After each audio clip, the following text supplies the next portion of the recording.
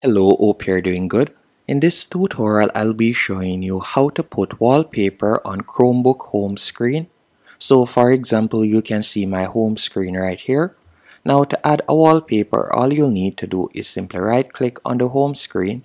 Then from there, you're going to see the option Set Wallpaper and Style. You can tap on that.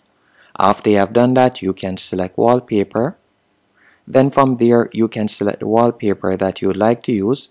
So you have the option where you can use the daily refresh. So that means that the wallpaper would change daily. You can choose that option if you want. You can also select the type of wallpaper that you would like to add.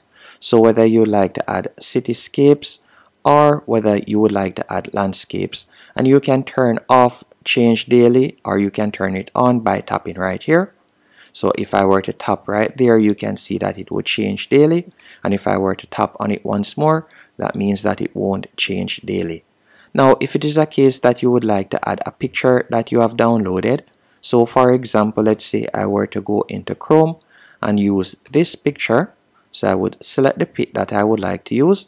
Then I'm just going to right click on it and tap on Save Image.